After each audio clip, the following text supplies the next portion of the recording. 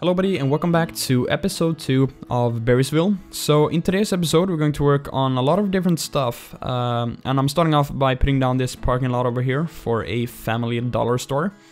But in case you didn't watch the first episode where I explained what this product is, let me just give you a quick recap on what this is all about. So this town is inspired by places along the Route 66 in Texas, and my main inspiration is the town of Shamrock, which is located just east of Amarillo in Texas, of course. And yeah, so the main idea is to like capture the feeling of a present, small, lonely town. Which is like almost abandoned, but it's not like really a ghost town or anything. Like there are still people living there, but it still has like a bunch of abandoned buildings and yeah. So that's why there we have some custom assets by both Conno and DieHardHunter, which I used in the last episode. For example, the motel and also some of the abandoned cars, and we'll be using some new ones in today's episode. And in the last episode I asked for some cool stories for the motel and also on a lot we built in that episode. So we'll be taking a look at those a little bit later on in this episode. But right now, just quickly wanted to talk a little bit about what I'm doing here on screen. So I'm putting down these grass decals here on top of the curbs here by Ronix. I wanted to use these curbs a little bit here, because I thought they would sort of work here, just like sort of, I guess, combining them with these parking spots there, because I thought it would look a little bit better if I just put these curbs here or whatever. And I think it turned out really nice. I think it looks pretty unique and definitely a little bit different than the normal. But let me just explain a little bit where I got the idea of doing this family dollar store.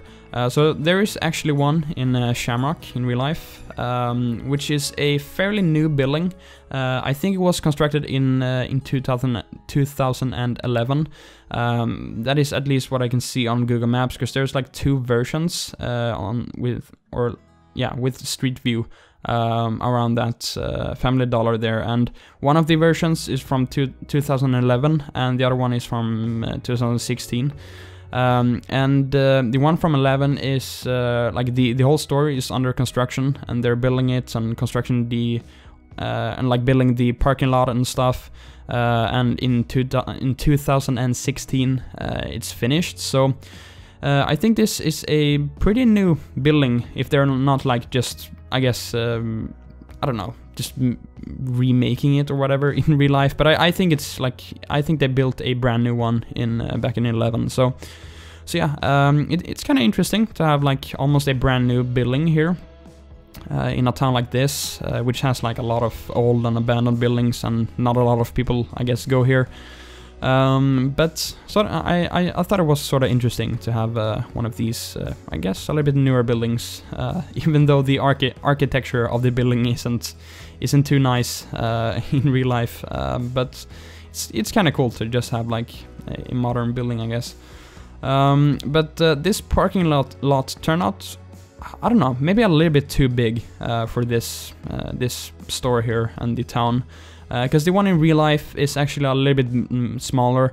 I didn't really look at how many parking spots I would actually be able to fit there, so it turned out a little bit too big, but I don't think it's a problem, because I'd imagine they don't really care too much about space here, because they obviously have a lot, because it's like out in the middle of nowhere, so the land here is probably pretty cheap.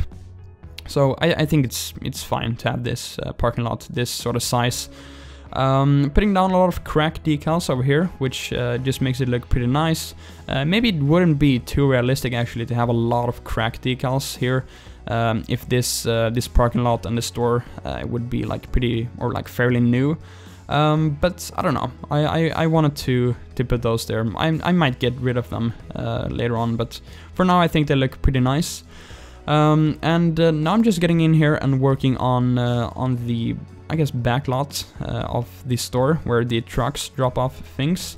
because I thought we needed some type of area like this. It's not a big area, there won't be like any semi-trucks or anything there, just a small little box truck. I'll just put down there, which I think works really nice. Just a little bit more detail, and the store actually had like an open, or like a door there, which you can see on screen. So yeah, but I'm using that asphalt road, and then also using the ploppable asphalt, which I think turned out really nice.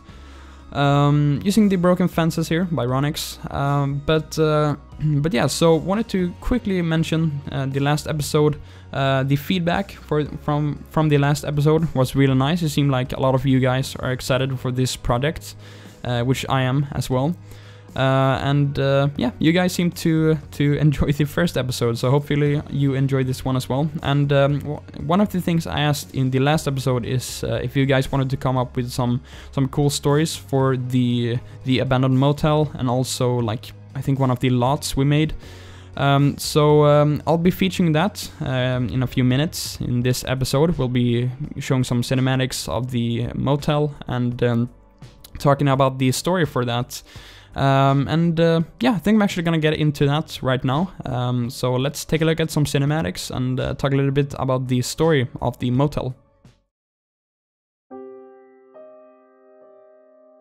The motel was a popular stop for years until the interstate passed through Berrysville. Even after the interstate, people who regularly passed through town would still stop in on their overnighters. In 1972, however, there was a call to the local police. When they arrived, they found a man floating in the pool. Wilson Morgan was dead of a gunshot wound. He'd been a regular visitor to the motel, as he was a hardware salesman that regularly traveled Route 66. From the date of finding of his body, business declined rapidly, as all the other regular guests of the motel began to speculate that the motel was haunted, especially room 5 and the area of the pool. When the regular guests stopped coming, there was a limited attraction to travelers of the interstate, and the motel fell into disuse and eventually ruin.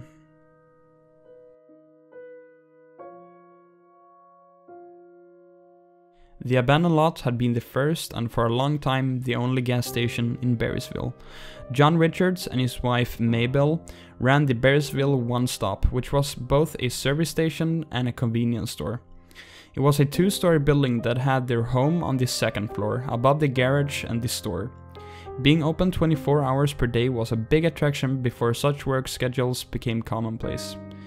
They had quite a successful business for decades, but when the Exxon and Shell stations came to town, they were forced out of business, unable to compete with huge corporations.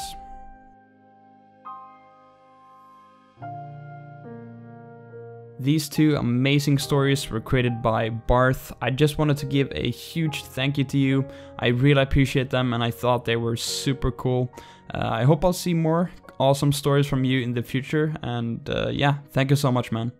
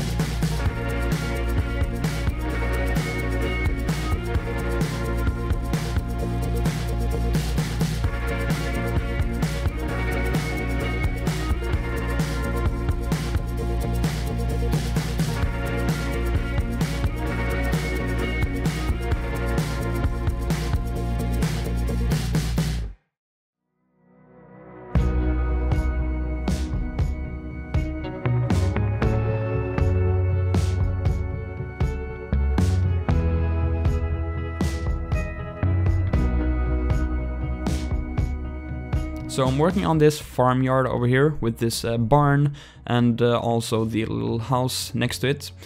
I looked on Google Maps around the Shamrock area, a little bit of. I looked around a little bit for some farming related stuff, I guess, and I saw that there were a bunch of these like smaller farmyards that had like a barn and a house next to it. And I just wanted to create something similar in this little place.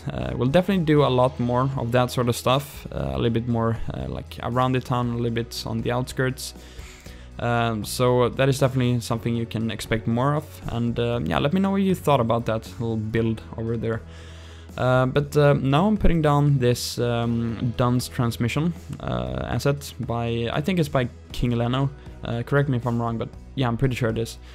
So I'm putting this down here on the Route 66, because that road there is actually meant to be the Route 66 road that goes through the town, and I thought it would make sense to put down this little transmission store or auto repair thing.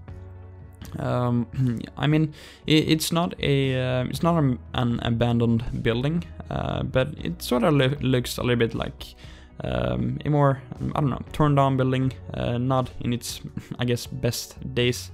So I thought it sort of fit here. I mean, it probably wouldn't be that much of an old building.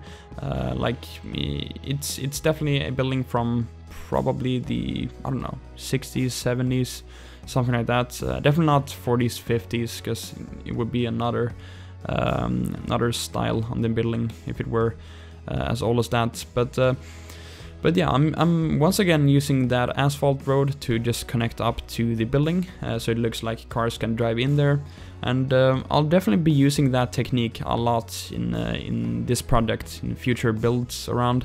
I'll be even using it even more in this episode. But I think it's a really good solution. I tried putting down like a parking lot road underneath here first, but it just didn't turn out very good. So I think this is definitely the best solution for me, and I think it just looks the best. But now I'm putting down these little cool gas props and signs here, and these are custom made once again by Conno. And they will be released the same time this episode gets released, or at least in the near future of the release of this episode. Yeah, they're really cool. They have one of them like says 66 and the other one says gas, and yeah, I'm not sure how many there are, but there are a few of them. They just look really cool and add a lot of detail to this town, and I'll definitely, or like they're meant to be combined with the gas stations, which I'm using one of those a little bit later on in this episode, in a few minutes.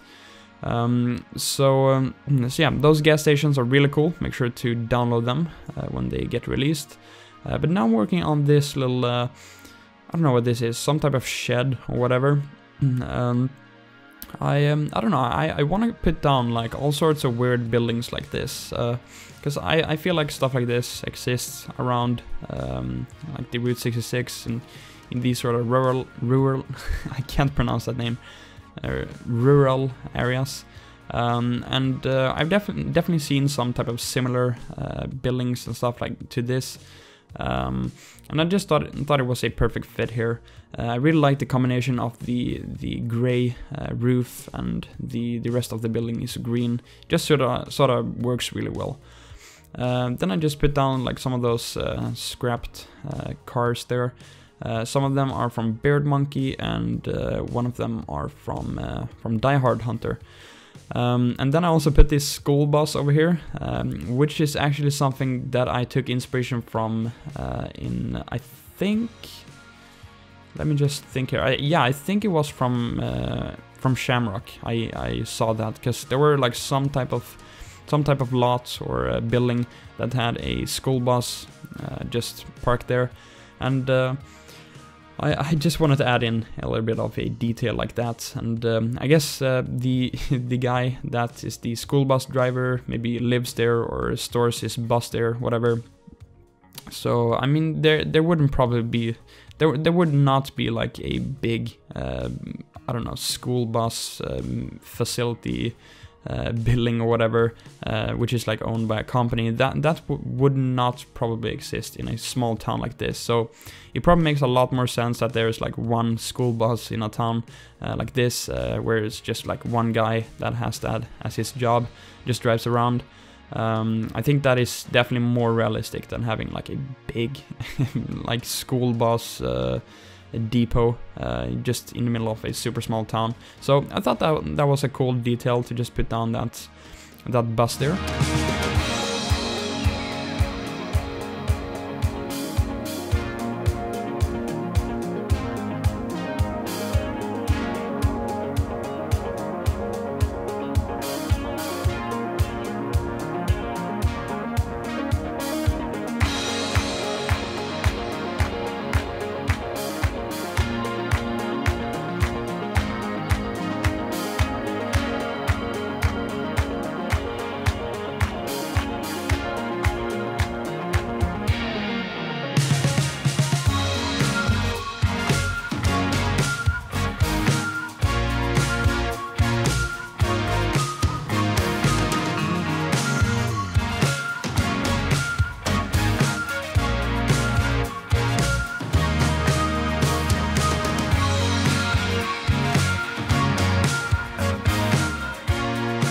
So now we're finally getting into putting down this custom gas station by Conno.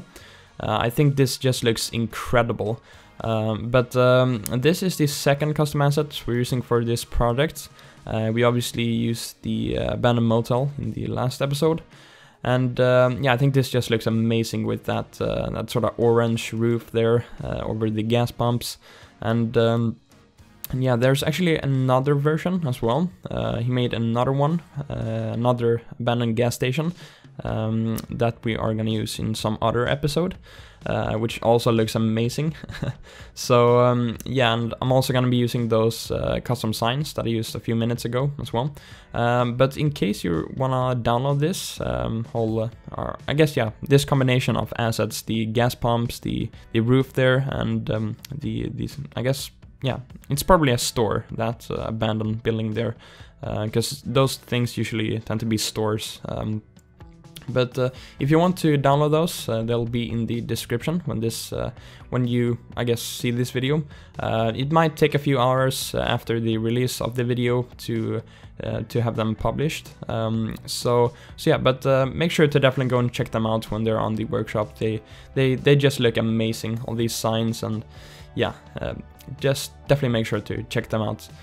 But for this gas station, I wanted to do the same thing as I did for the motel in the last episode. So in case you guys would like to suggest some awesome stories for this little gas station here, it would be really cool if you did that, and I'll make sure to feature them in the next episode. So definitely do something like you did with the motel. Come up with some cool story, maybe what the owner went on and did, and how it got abandoned, and you know, that sort of stuff. I kind of think we should do that for all these abandoned assets by Conno, and we might do it for some other buildings as well, but main idea is to do it for all these custom ones. But using a lot of these tufts as well, and also using a lot of the crack decals, which obviously fit very well for this this building, and yeah, but using all this ploppable asphalt to make some type of ground around this whole thing. And this gas station also has like a one-way entrance and a one-way exit. Which I think definitely makes sense for something like this, because they tend to have like a one-way entrance and a one-way exit. So I think that's pretty realistic. And yeah, but so I got some questions from the last episode that I wanted to quickly answer, or more specifically one question. Some people asked what type of road texture I'm using. So in the theme mixer mod, I'm using the or for the, I think it's called Upward Road Diffuse, I'm using the OLS Albedo 4K theme for my roads. In case you are interested in that. And for just overall the roads, I'm using a local version of the Roads United US edition, I think it is. Just a local version that I think I got from Press when I did his New Windsor episode. So yeah, that's what I'm using for the roads, and yeah, obviously the whole other map theme is just the New Caledonia ore texture. So I'm actually not using any like grass in this map. All of this you can see there is just the ore texture from New Caledonia. And yeah, I think it looks pretty similar to the real life High Plains landscape, which I got some comments about, that it's called High Plains because I couldn't figure out the name of it in the last episode. But yeah, anyways, on screen I'm putting down that old abandoned truck, which is by DieHardHunter. It's in his collection he released last week, so I think that is definitely my favorite vehicle in the pack. I think it just looks really cool, that truck. I think it's meant to be like a 50s truck, 50s pickup truck, and yeah, it just looks incredible. I think it's so awesome, and featured it here in the gas station. But putting down a lot of the weird decals here, just to make this road look really broken down, I guess, because it's the Route 66 and it has obviously been there for a long time. But now I'm getting into putting down some residential, and I'm putting down these 3 homes here, just to get like sort of a feel of how I want to make the residential areas in this town. So I think this all turned out pretty nice here, and I think this is sort of the style I want to go for the rest of the town with the residential areas. And I mean, I'll use some other buildings than these as well. For example, I think I'm gonna use the SoCal buildings, some of them. I think they will fit pretty nice, and there are also some other ones. So, but yeah, we'll do that in some other episodes. Focus on making some residential areas as well. But yeah, I'm gonna leave you with some music now for a few minutes, and then we will go in and get some live gameplay, and then also just watch some cinematics at the end. So enjoy some music now, and I'll see you in the live gameplay.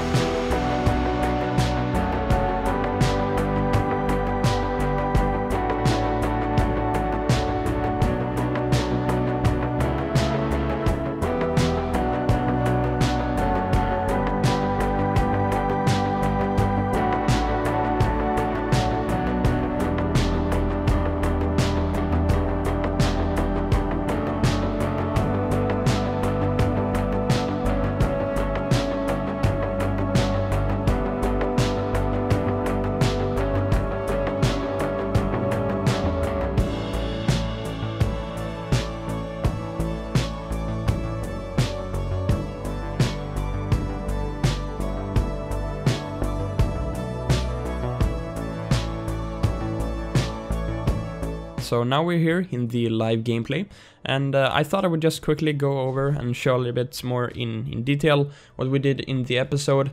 I wanted to make this live gameplay a little bit quicker and not spend too much time going over every single thing we built. But just wanted to show you a little bit here. This is the parking lot for the Family Dollar store, and you still have to excuse me for these networks here that kind of weirds out the camera.